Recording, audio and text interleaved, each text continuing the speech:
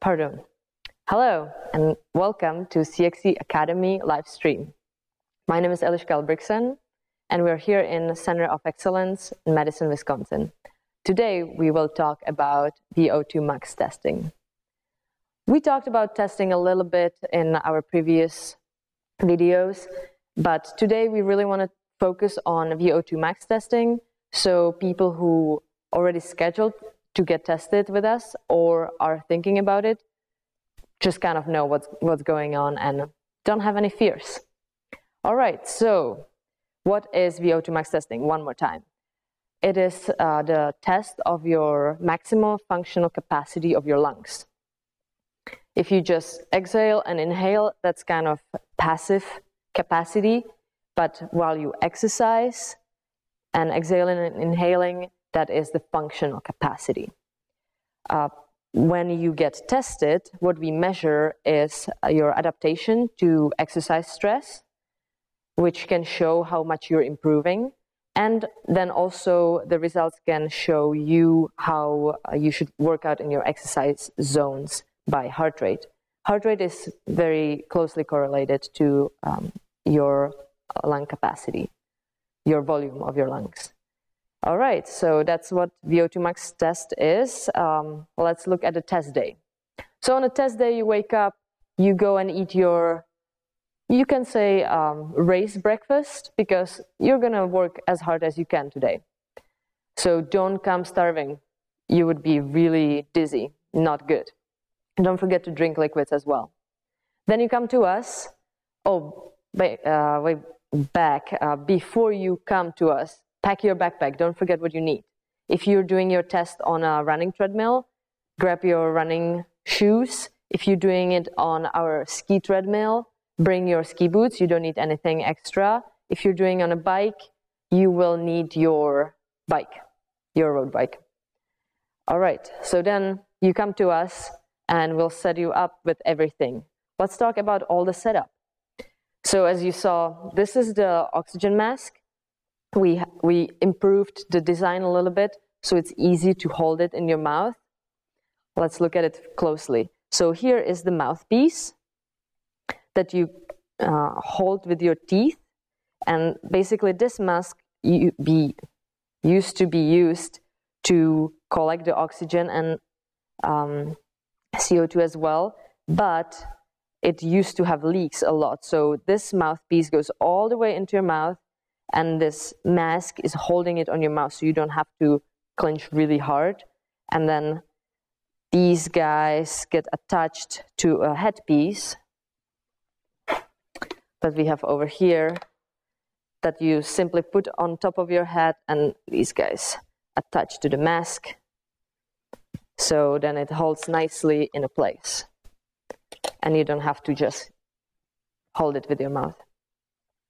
And then let's see. It has two valves inside here, that one moves air in and one moves air out only. And that's how the machine works.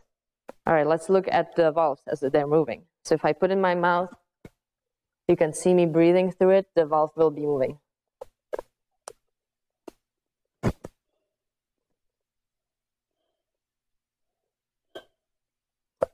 All right, that's how it works. And then this is our friend cardio coach.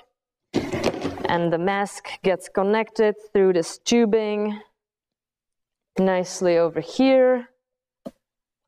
And then as you're getting tested, all the values go straight into our computer. All right, so that is the setup of what you're gonna have. This on your head, this in your mouth, this little guy on your nose.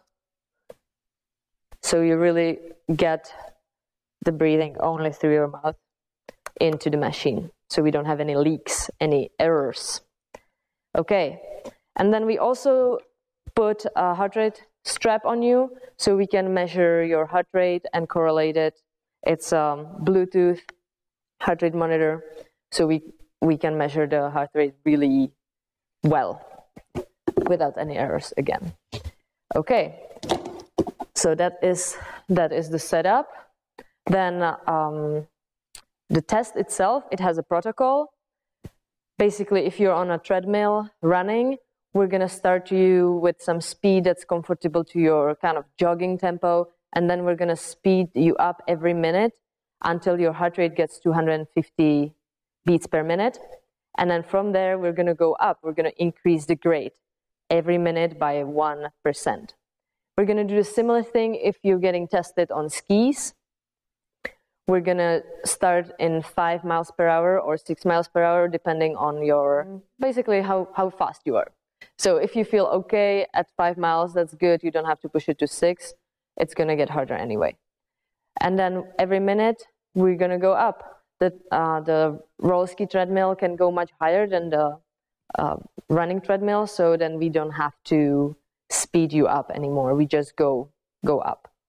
And of course, we think about safety. So for roller skiing, you're going to have the belt around your waist. For running, you're going to have the clip on you. So when you just can't go anymore, then it stops, or you just jump off. With the treadmill, we stop it for you. If you're doing it on a bike, the protocol is a little bit different. We're going to push you to stay in a certain wattage that we're going to be increasing as well. All right, so that is the test protocol. The length of the test is really dependent on your performance. So if you're doing it running, skiing, or on a bike, you can start, really easy and go super hard up in, let's say, 7, 8, 10 minutes. Or you can also do the test for 20 minutes if you're really elite athlete.